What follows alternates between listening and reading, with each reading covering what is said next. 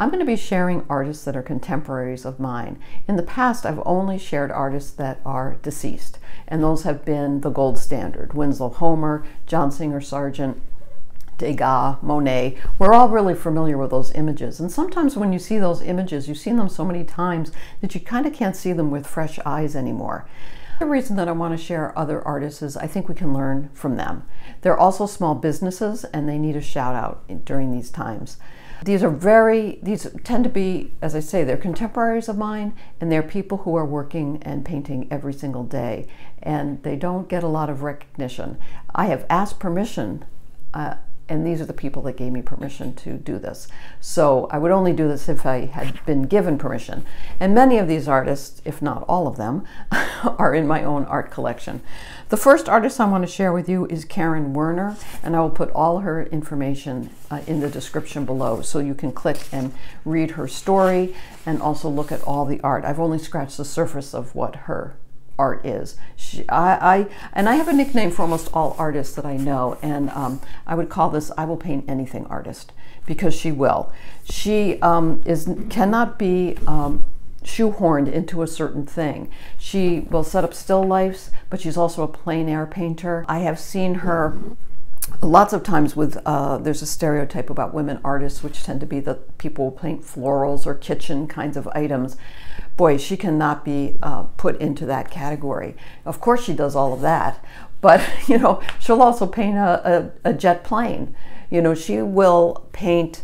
I just get the feeling that when I look at her work, that I'm living her life, because she'll see something, paint it, see something, paint it. She's from California. She was a former teacher in her before painting life, and I believe she teaches as well, but you can click on, like I say, the information below and see that for sure. This is just a small bit of her work. She's also a very loving and kind spirit, so that's always nice. It's always nice to support people that have been supportive of you. So let's take a look at her art. It is not watercolor art, but I've learned so much from looking at other artists that it does not have to be watercolor specific in order for you to learn, because we've talked about, you know, value, shape, composition, all the things that we talk about on this channel are personified by these artists. I hope to do this once a week. Karen's the first one up. And so here we go.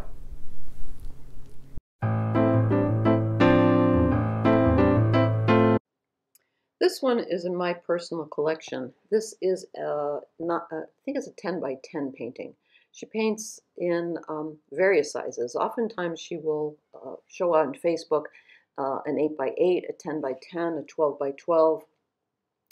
I just love the composition of this. Here is a typical still life from her, which she will set up on a table in her backyard and then execute. I mean, she will just, now look at that jam, look how it glistens. You know, this looks so simple, and yet it's so complicated to set up a still life like this. She also uses just a few strokes, which I really appreciate. She's decisive. Could those be peonies? They might be. It's so hard to decide what painting you want of hers, because they're all just so appealing and very, very varied. She just cannot be pigeonholed into, oh, she's the person who paints cats, or she's the person who paints kitchen items. This was one that I call this a painting that got away. I did not buy this painting, but boy, I had it in my cart for the longest time. Yeah, so this fits in the category of what to do if you think you have nothing to paint. You always have something to paint. But she will let you see the world through her eyes. This is such a good example of that. Who would ever think of painting what was in your skillet? And that would just never occur to me. But in terms of compositions of circles and squares and diagonals, it's just, you know, just blows me away. Lots of times I just want to write to her and say, you did it again, you just blew me away. Because how do you do it? How do you come up with so many varied things? But I think what she's doing is that she's living her life. She's seeing the paintings in her life. And then because she is a daily painter, I get the feeling that she can't wait to paint these things. You can feel the energy in the brush strokes. You can feel her enthusiasm. Look at the neutrals in the background of this painting. Look at those grays, which make the colors in the front pop so well. She's just so good at what she does. The other thing that, just a little story, which is humorous, is on Facebook, she has many awards and accomplishments and all of that. But recently, she was inducted into an important society. I don't know what it was. I just don't pay attention to those things so much.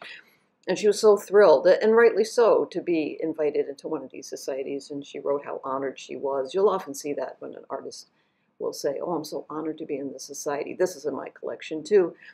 And I wrote to her and I said, they should be saying that to you. They should be saying, "We're so lucky to have you. Will you let us join? Will you please join our society?" There's something that's very humble about really great artists.